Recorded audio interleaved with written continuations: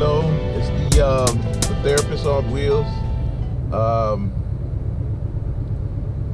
I just wanted to create this video for individuals or drivers who are picking up individuals who might have disabilities.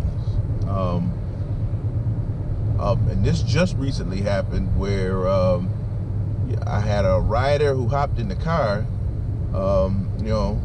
I had a little trouble finding where their location was, but finally he texted and told me exactly where he was.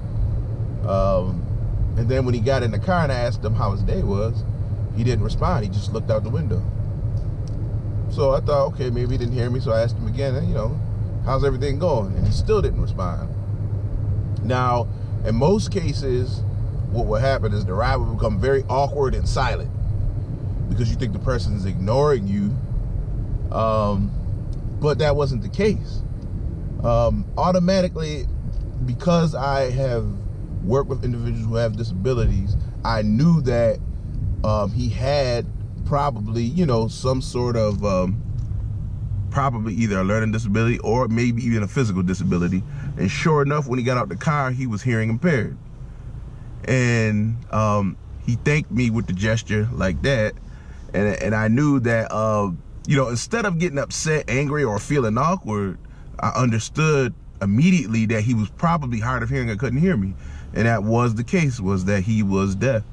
And a lot of times you'll get riders that might be hearing impaired who can't hear you, but they can still use the, the rideshare apps like Lyft and Uber to be able to get around. And it's a lot easier for them actually because the apps, the Uber and the Lyft apps, are very visual.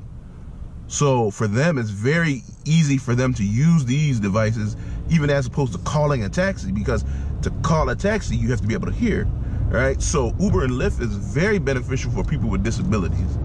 And I just want everybody, who's doing rideshare, to understand that you will at times get people with disabilities, and you're gonna have to act accordingly and adjust how you interact with them.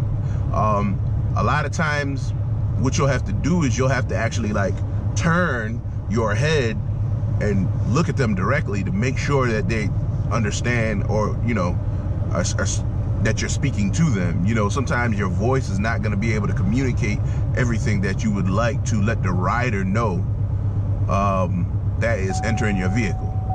So I just wanted to make that quick video for everyone who has maybe started this, or who has been doing this a long time and then encountered someone who they had the awkward interaction with because of a disability. Okay, so just make sure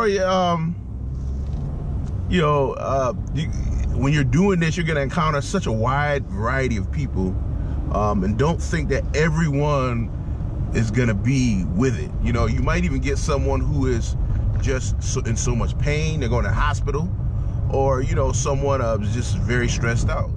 You get people with all different types of emotions, and the last thing you want to be is a reactive driver. What I mean by that is you react to everybody's emotion that hops in your car.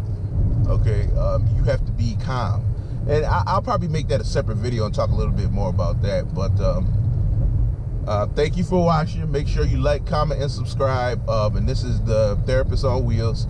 Make sure you keep tuning in. Okay, thanks.